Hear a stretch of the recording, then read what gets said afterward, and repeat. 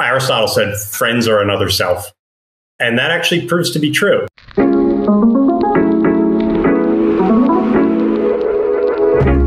Hello and welcome to the Psychology Podcast. Today we welcome Eric Barker on the show. Eric is the author of the Wall Street Journal bestseller, Barking Up the Wrong Tree.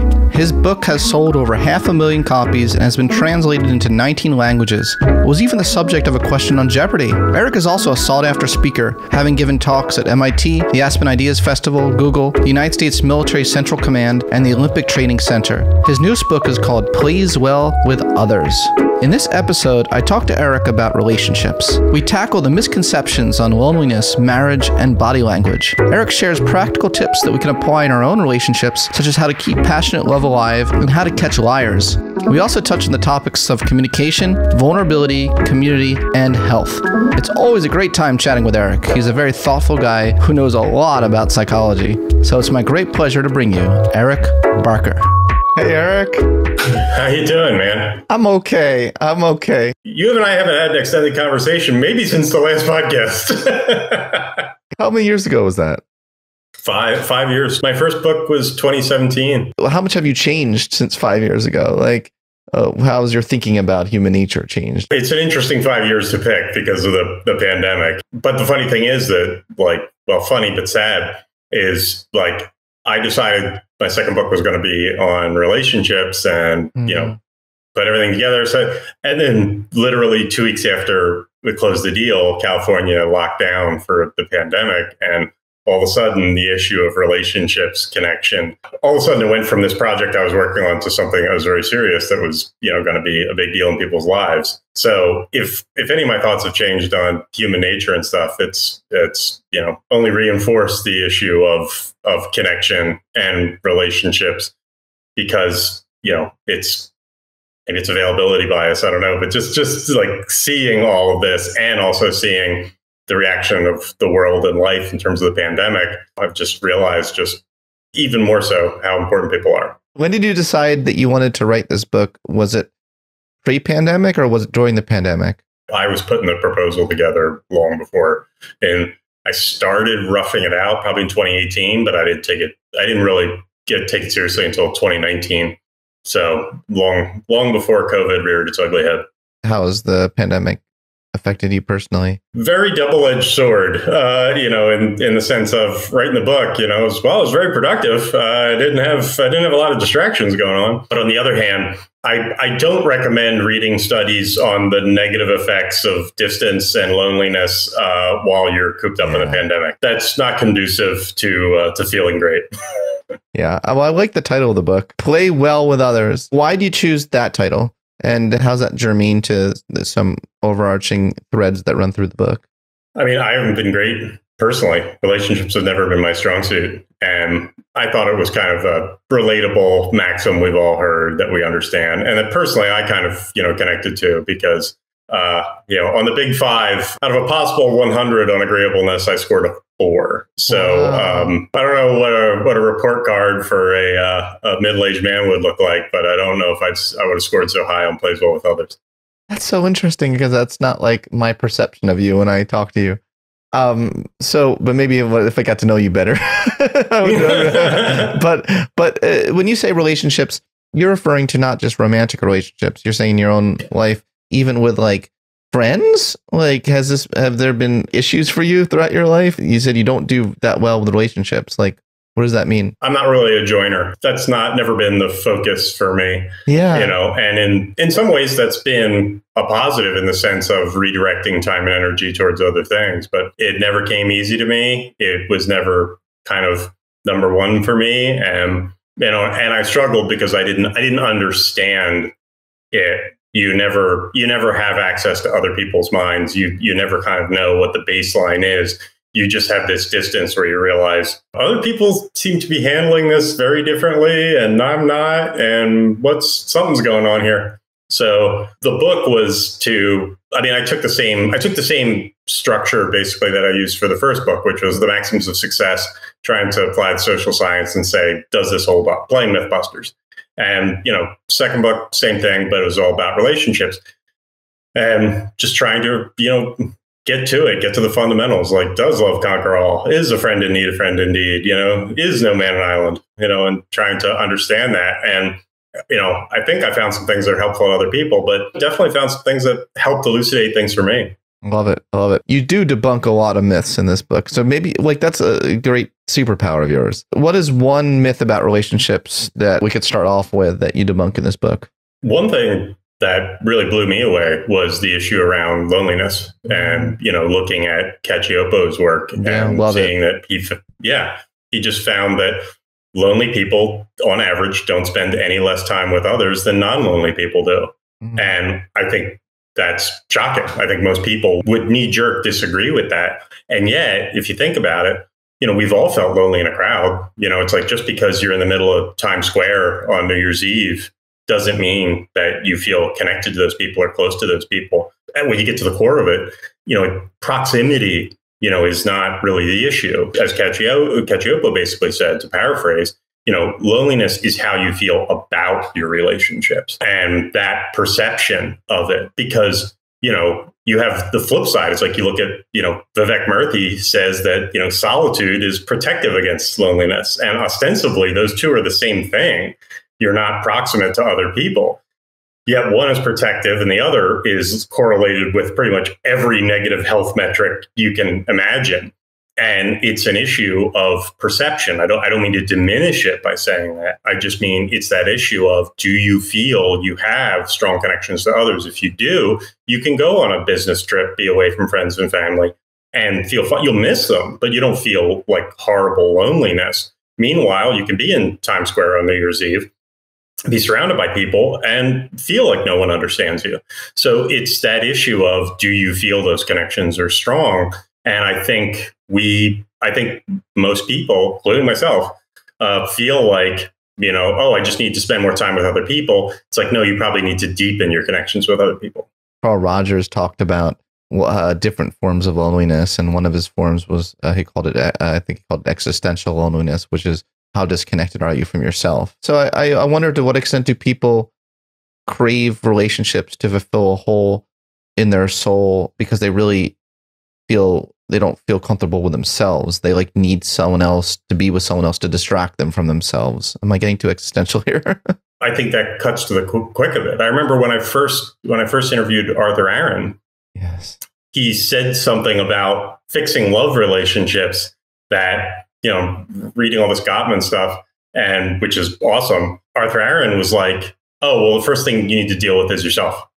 And it's so obvious in a way, but it doesn't really get discussed quite enough, or at least as deeply, because it's like, if you don't feel comfortable with yourself, then it's like, yeah, you're having relationship problems. It's like, you're patient zero. I mean, you're the one going around and, potentially, possibly causing the problems. So if you're not first, addressing those issues, then the only possible solution would be to find someone who compensates for all of those issues. And that's not going to be fair or healthy. So no, I totally agree with you. I think, first and foremost, if you're dealing with serious issues around yourself, yeah, you have to resolve that before you're going to have, really good relationships with other people.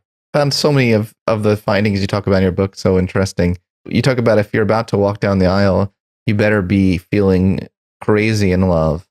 And this is a study I wasn't familiar with, but said women who have second thoughts before they say I do are 2.5 times more likely to be divorced in 4 years. For men, it's more than a 50% increase. Holy cow. I mean, if that's the case, how many people really are that crazy in love when they're about to get married? What's the statistics on that? What percentage of people are actually crazy in love? I don't know what percentage of people are crazy in love, but I mean, no, I think you're right. And I think that speaks to some of the other stuff I discussed in the book, was the issue of, marriage is in a difficult situation right now. We don't have the social and cultural pressures that we used to do, which is fantastic in a lot of ways. You took the governor off the engine. It's like, that's great. So if you're willing to do the work, and this is from Eli Finkel, it's like, if you're willing to do the work and really craft and customize a great relationship, it's phenomenal. It's the best thing in the world. It's the do it yourself. It's a custom tailored. But if we don't do the work, we don't have those societal and cultural pressures, norms, and strictures to keep everything within bounds. we have tremendous freedom, which is great if you're willing to do the work. But the defaults aren't, and the averages are not as safe as they used to be, because we kind of removed those pressures. So it's a tricky balance, and that's what Finkel found, was that, you know, the happiest marriages right now are the happiest marriages that have ever existed. Meanwhile, the bottom end is not good at all. The average is not as good. But the real critical factor here that doesn't show up as immediately and quick analysis of the data, one of the big things is people just aren't getting married. So a lot of things are skewed, is a lot of people are opting out of the system, which again, might be the best thing for them. But it still shows that we have a lot of myths and skewed perspectives on marriage, the place of marriage, and how it's gonna end up. Yeah, we sure as heck do. Are you married, Eric? No. Okay. You know, John Gottman's seminal research is mind blowing. You know, the extent to which he can predict whether or not people are going to stay together after watching videos encoding their responses after 3 minutes of an interaction with each other. Yeah. You know, the most important factors he's discovered that will predict a healthy marriage. First and foremost, he talks about his 4 horsemen. First and foremost, a lot of people are afraid of having, you know, marital disputes because they think it's going to go badly, we're going to argue, and we're going to get divorced. And yet, you know, what Gottman found was that yelling and screaming only lead to divorce. That's only 40% of the time. More importantly, it's usually an issue of not communicating. You know, it's not talking about those things. Then we're only having a conversation with ourselves. That most marriages don't end with yelling and screaming. You yell and scream when you care. You know, is that most couples split because they started living parallel lives. So you have to talk.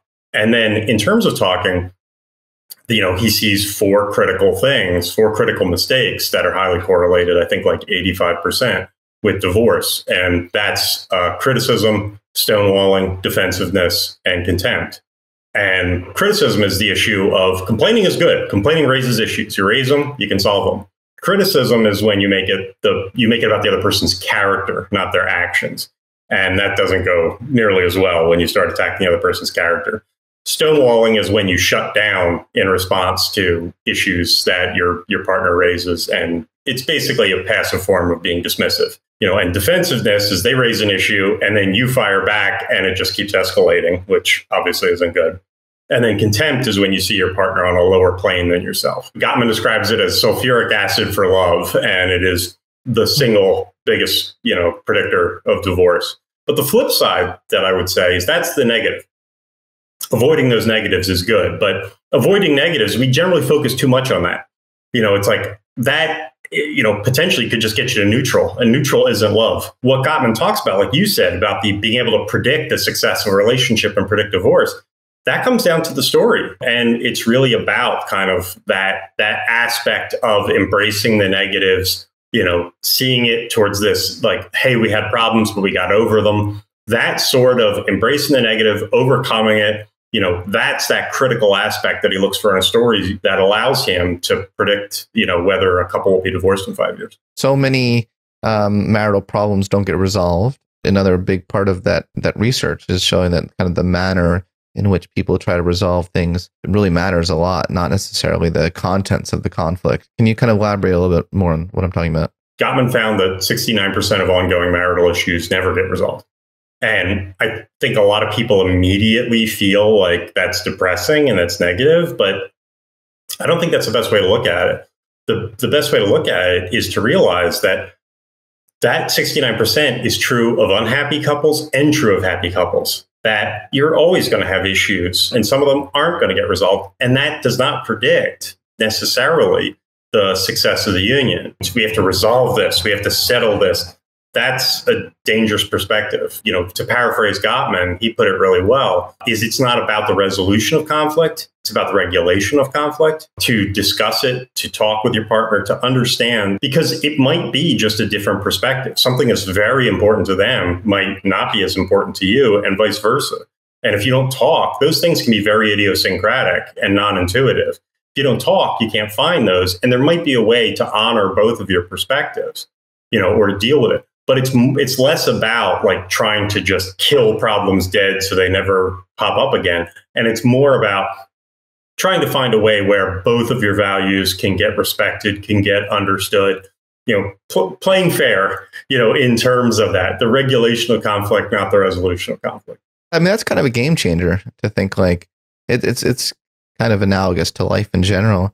The point of life to resolve all your conflicts, or is it the journey? Is it like the meaning you find through trying to reconcile the conflicts seems to be, that's more meaningful than just resolving them all. Yeah. What about the fact that passion fades very quickly in a marriage? Some marriages more quickly than others, but what about people who want to keep love alive? What does the research show on that? I mean, what's really critical there is just that understanding that the crazy love typically dies down about 18 months. It's tricky because we associate that with marriage and love and this overwhelming, and usually that dies down. It usually moves towards a more companionate love. And as Gottman finds, it is actually what predicts a successful marriage over the long haul is usually much more about the friendship aspects of marriage than the insane passionate love.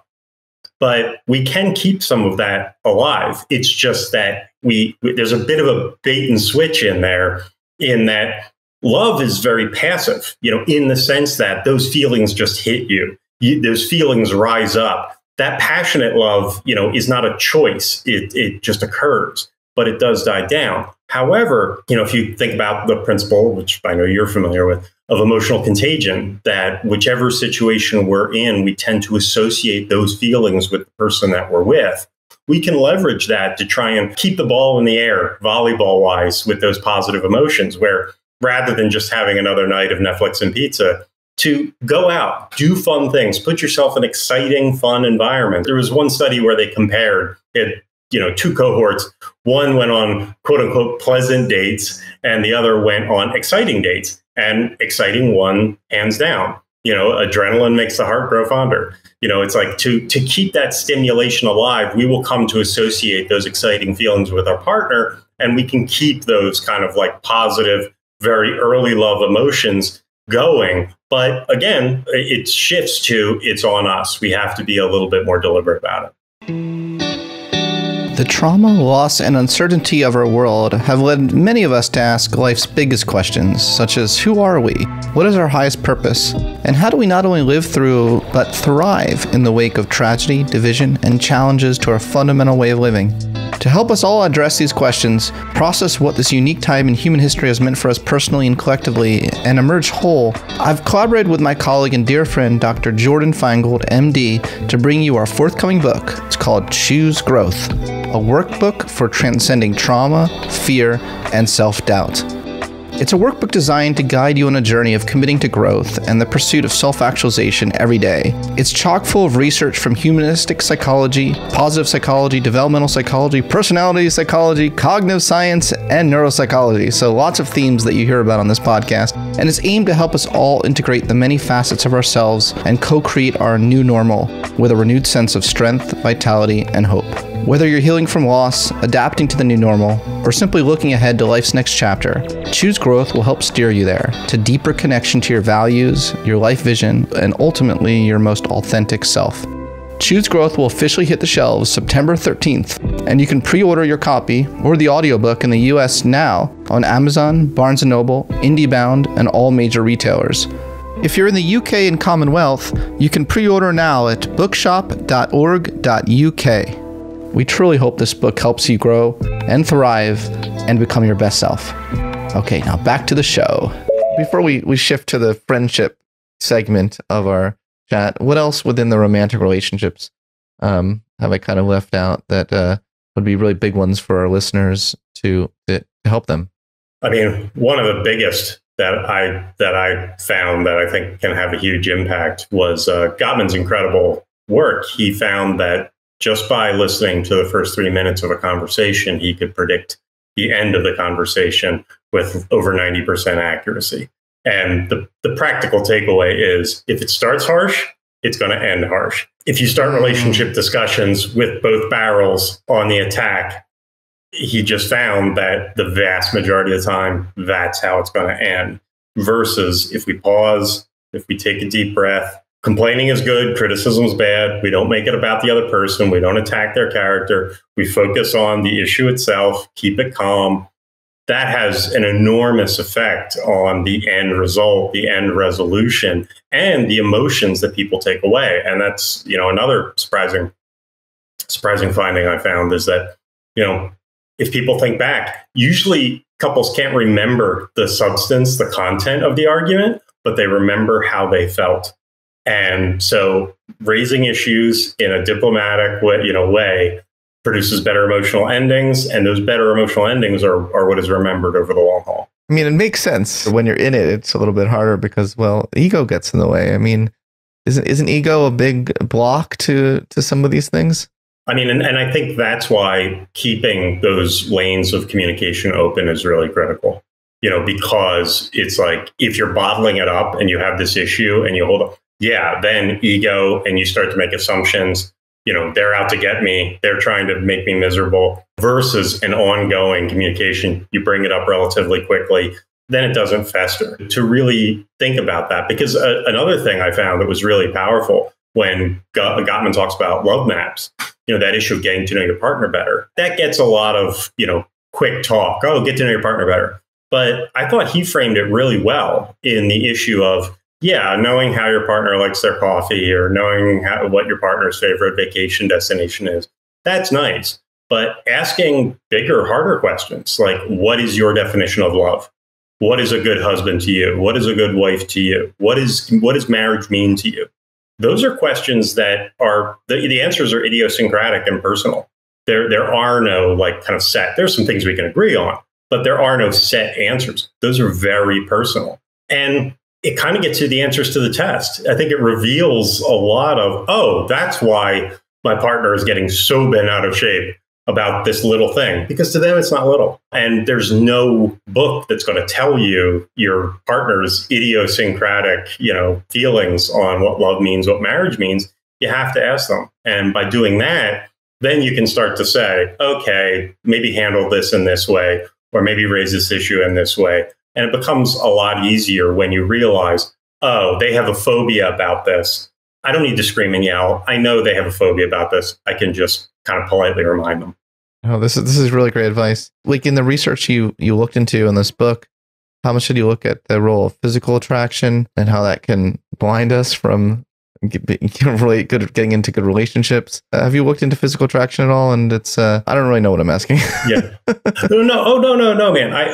That was the trickiest thing. What was really funny for me was in writing the book, writing the love section was daunting because there's so much research. I mean, you can get a great amount from Gottman, but there's a lot of research. And so you kind of have to put boundaries on it because you can't cover it, or that would just become the book. It would be a love book. And then what was funny was I was like, oh, good, I got through all this. And then the friendship issue is there's not a lot of research on friendship. So I ended up with the total opposite problem, which is that, we pay for marriage counselors. Marriage is an institution. Friendship, there's no business around friendship. There's no institution backing friendship's interests. So it was really interesting for me. But for love, I kind of had to put boundaries on it because otherwise it would have become the book. And with physical attraction, now you're also getting into issues of, it's a lot less one size fits all. What do women find attractive in men? What do men find attractive in women? What do men find attractive in men? What do women find attractive in women? It's like now the permutations start to increase exponentially, and trying to handle all that, the scope would have increased, beyond the bounds of a reasonable book. No, that's totally fair. That's totally fair. I just feel like so many of us jump into relationships because we're physically attracted to someone, and then it dissipates after a couple weeks, and then we're like stuck with the person. No, I mean that's why basically I framed that section of the book around like how do you make a marriage last? How do you make love last? So I didn't talk as much about the issues of attraction as what sustains this in a healthy way. No, that's great. That's really great. Have you read Carlin Fora's book, Friend Fluence? Oh, I cited it and leaned on it heavily. She did a great job, a fantastic job of rounding up, the existing research on friendship. It's one of the few really good research-based books on friendship. I interviewed her. That book's probably like almost 10 years old. I interviewed her way back. I mean, because she did a phenomenal job. I agree. Let's dive into the friendship research a little bit. One of the interesting findings is that not being open and vulnerable doesn't just kill friendships, but it can also kill you. Can you talk a little bit more about the value of openness and vulnerability? It's really critical. That's work by Robert Garfield at University of Pennsylvania, where I attended, where you taught. No, I mean, it's very critical in terms of actually many aspects. Because the first thing I did, playing my usual Mythbusters angle, was to look at Dale Carnegie, and Dale Carnegie's stuff on Friends. He wrote it before the advent of most social science research.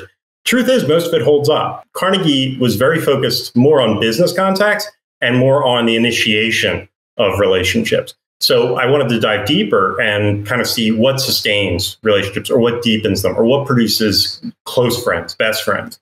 And what the research pointed to was two things. Was time and vulnerability. And the key thing being the issue of costly signals.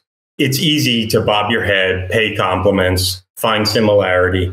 And those are useful things for people. Those are useful things for con artists. That produces, much more shallow connection. To deepen it, time is always limited. It's always scarce. Spending a lot of time with somebody over a long period of time shows they matter. It's a really critical thing. It's also the thing that friends fight over the most. The other thing is vulnerability. Very simply, if I tell you things that could be used against me, if I tell you things that make me look bad, that is a very powerful demonstration of trust. It's not a casual, oh, I trust you. Here's a metaphorical weapon that you could use against me. I trust you not to. That sends a powerful signal of trust. And often, if the other person feels the same way about you, they reciprocate. And this is work by Daniel Hrushka, where it's like that basically putting yourself out there, being vulnerable, they reciprocate, and you escalate that vulnerability. That's what deepens friendships. I mean, you look at Jeff Hall's work, you see, on average, in typical relationships, it takes an enormous amount of time to create, a deep friendship, for dozens of hours for a close friend and over 100 hours for the highest level of friends. But, Arthur Aaron managed to make people feel like lifelong friends in 45 minutes by having people ask deeper questions, having people go back and forth. That vulnerability is a good litmus test for who you care about, who cares about you. It is powerful in terms of deepening it. But to your initial point, if we don't have it, that's where you get into the area of loneliness again, where our friends can't know us, can't help us, can't feel close to us if we don't share those things. And, in the book, I posit the scary rule. If it's scary, say it. You can be incremental about it, but we need to share those difficult things. It's good for us, it's good for our friends, and it's good for the friendship overall. Trust is so important for a friendship, for any relationship, really. And by being vulnerable with someone, you're signaling that you trust them, not to tell your secrets. In terms of all the factors that are health related that can kill you, what are the biggest predictors, and which are the ones that maybe we think are big predictors but are not as big predictors? You could talk a little about Robin Dunbar's work a little bit. Oh yeah, that was not only insightful and impactful, but he was also pretty funny about it. Robin Dunbar teaches at Oxford, famous for the Dunbar number. Can you explain what the Dunbar number is actually? Yeah, basically, he found that there are consistencies in terms of our social circles and how many people we can feel close to. Most people are familiar with Dunbar number in terms of this hard stop on how big, groups can be, like in the workplace, military units, et cetera. And you see a shocking consistency over how well those match over time. If you go deeper into his research, he talks about kind of the hierarchy, where it's like, how many close friends can we have? How many semi-close friends? How many acquaintances can we have? That it almost seems like we are programmed at a certain level to have only be this many close to this many people, less close to this many people, that there's sort of slots. And that also aligns with the work that shows after 7 years, 50% of close friends aren't close friends anymore. That basically, as new people move in, you only have so many slots. As new people move in, other people have to move out. And so Dunbar, it's really critical to see that we do seem almost wired for a certain number of people to be close to us at a certain level. But what he found health-wise was mind-blowing, because he looked at all of the factors in terms of health and said, specifically, 1 year after a heart attack, what determines whether you'll be alive or not? And he found that really it came down to two things, and that was whether you smoke and how many friends you have. Now, granted, nutrition, exercise, all those things do matter, but the gap between smoking, close friends, and everything else, he jokingly said, "Oh, you could slob about, you don't have to get off the couch, but like don't smoke and have a number of close friends," which was also interesting because the bulk of the research shows that quality of friendships matters more than quantity. But Dunbar also found that, to a degree, quantity matters as well. Cool. Really, really important work. A 2010 study of over 14,000 college students found that a 40% decline in empathy over the past few decades, while a separate study found scores in the Narcissism Personality Index increased by almost 50% between 1990 and 2006 among a similar cohort. What is the takeaway? What do you get from that? The issue becoming part of that is due to our increase in parasocial relationships. I mean, you start with the work of Robert Putnam, end of the 20th century. We saw the decline of community in almost every sphere. We saw a decline of community interactions. If we think about like the Elk Lodge or bowling leagues, that almost seems archaic to us, but the community kind of declined. And he attributed the bulk of those shifts to television. Television providing these pseudo parasocial relationships. And now in the 21st century, we have social media, we have online, support, which is this weird thing where on one hand, it delivers some of the positive benefits, some of the connections, but it doesn't deliver some of the others. And we have this human innate ability to be efficient would be the polite spin on it, but we can also be lazy. And it's easier to turn. You can turn on the TV, turn off the TV. You can turn on Instagram, turn off Instagram whenever you want. Instagram doesn't ask you to borrow money.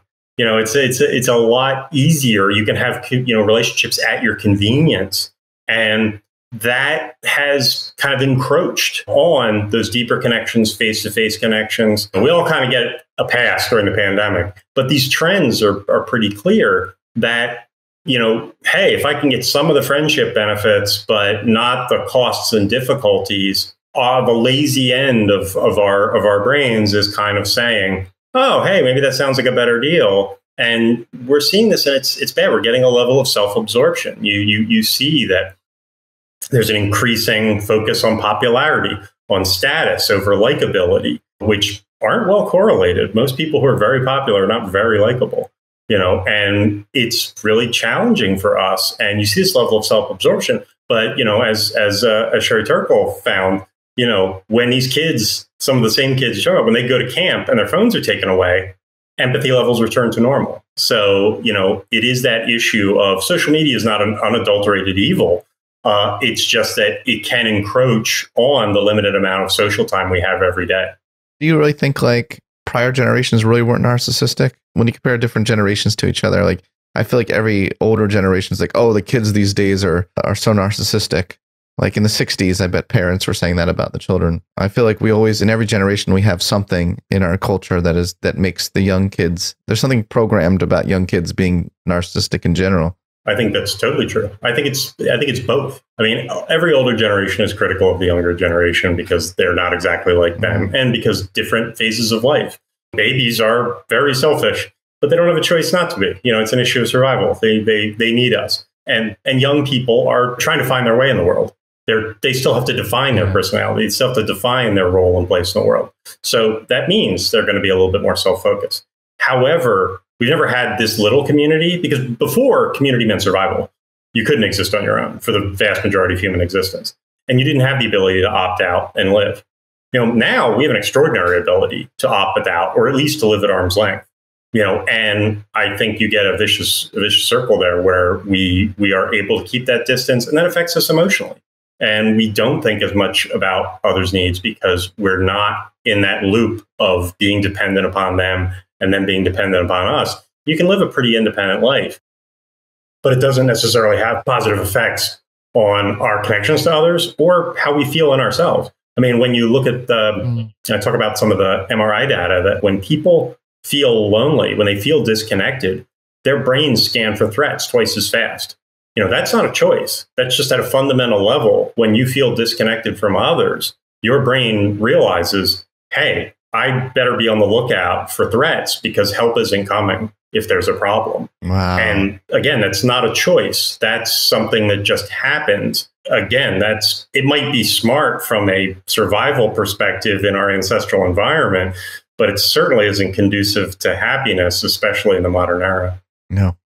Hear, hear. Okay, so why is reading people's body language overrated? There is no Rosetta Stone for body language. We can never know why someone is doing something. If they're shivering, maybe they're nervous, maybe they're cold.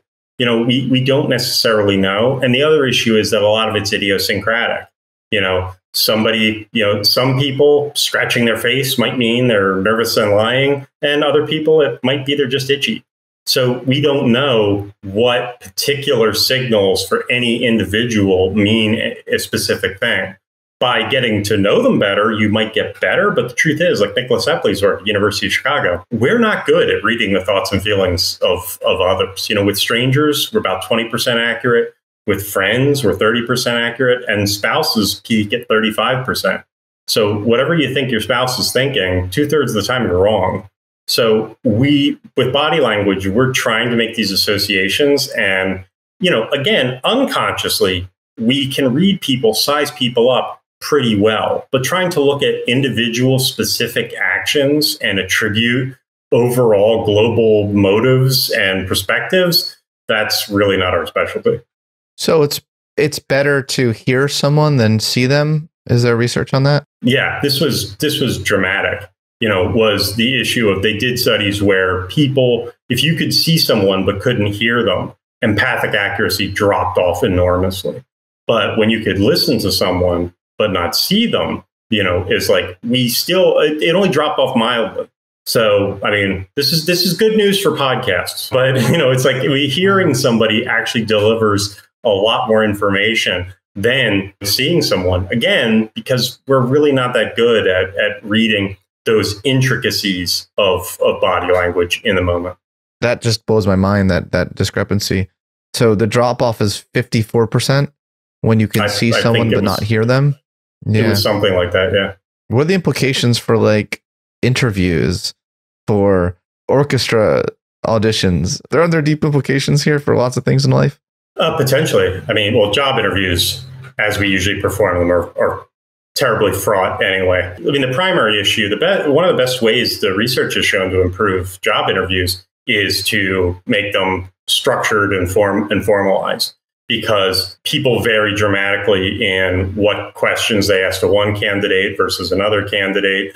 So then all of a sudden it moves completely out of the bounds of getting legit information and more of that issue of, do you feel rapport with this person? And rapport is not necessarily predictive of job performance.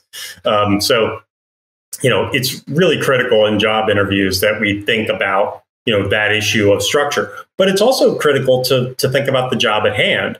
If you're evaluating someone who's going to be coding and writing software, their ability to, present themselves in an interview may have very low correlation with how well they perform their job. Meanwhile, a sales professional, their ability to interact with others might be critical to the profession. So there's this varying scale, but we kind of use a very similar system for everybody. And I don't know if this one size fits all approach is necessarily the best way to determine who's going to be awesome at a job. I agree. So what can you do if you want to catch a liar? I mean, this was something that I found fascinating because, again, Mythbusters, so much of what we believe is wrong. We usually look for signs of anxiety, and that's not the case. We usually look for body language. Albert Reach, it's never been correlated. It's never been seen to show an association.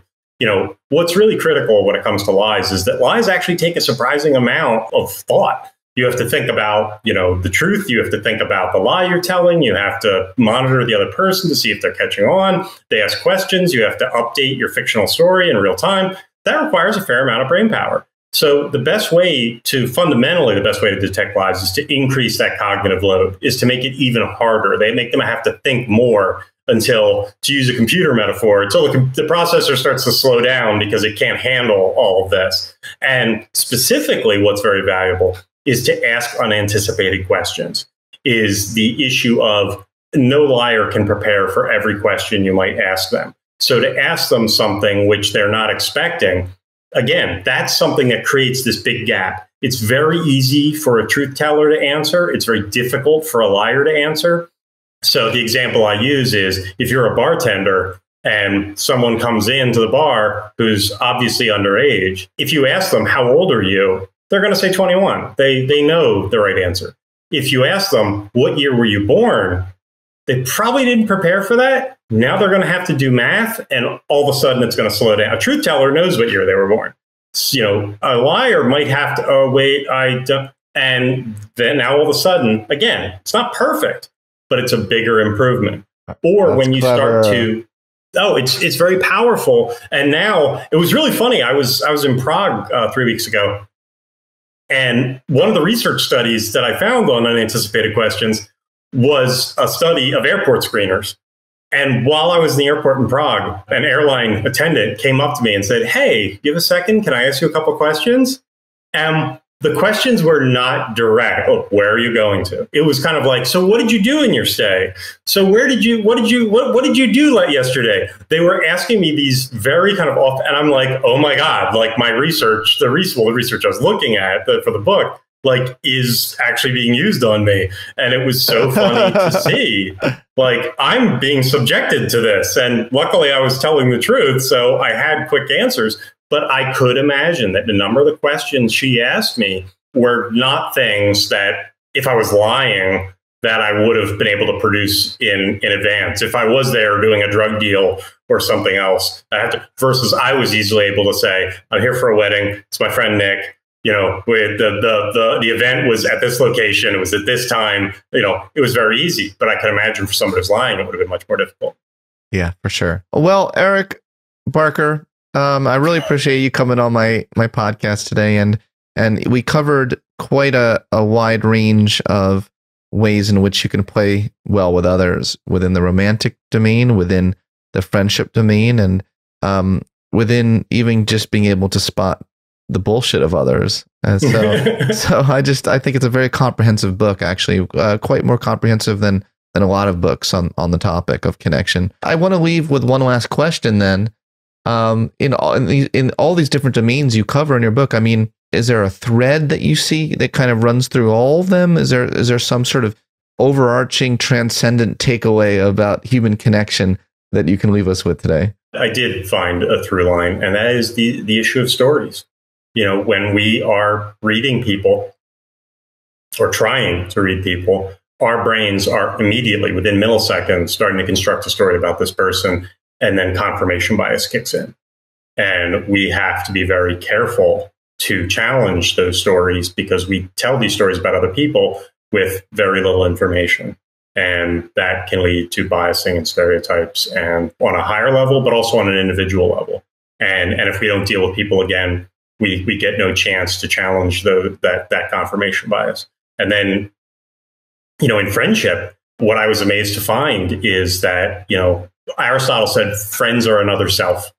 And that actually proves to be true. You have this Venn diagram overlap, this issue where when you interview people about their friends and you ask them, hey, is this quality true of you or true of your best friend? It will take them longer to answer, because as we grow closer to people, as we grow closer to friends, in our minds, our identity and their identity overlaps. We tell ourselves the story that they are part of us. And in love, like I said, Gottman's ability with 90+% accuracy to predict whether a couple will be divorced in 5 years, he gets there by simply asking them, tell me your story, is the critical thing. And for communities, at large, is no man an island. Those issues, communities are built around a story of connection. many of the stories that human beings have told themselves throughout history about how we're connected have not been factually true. But what they did do was they bound us together. They told us a story of connection and unity. And we need those stories. So throughout every aspect, the theme I found running through every aspect of the different types of relationships is it all comes down to the stories we tell ourselves. That's brilliant. Maybe that's where mindfulness can come in as well, and helping us to be more mindful in the presence of others, where we don't allow these automatic thoughts to intrude in what the beauty of what a relationship could be. Our expectations get in the way sometimes. Absolutely. Eric, thank you so much. It was great, so great talking to you. And let's not go another 5 years without talking. How's that sound? that sounds fantastic. But thank you very much, Scott. It was really great to be here, man. Thank you. Thanks for listening to this episode of the Psychology Podcast. If you'd like to react in some way to something you heard, I encourage you to join in the discussion at thepsychologypodcast.com or on our YouTube page, The Psychology Podcast. We also put up some videos of some episodes on our YouTube page as well, so you'll want to check that out. Thanks for being such a great supporter of the show, and tune in next time for more on the mind, brain, behavior, and creativity.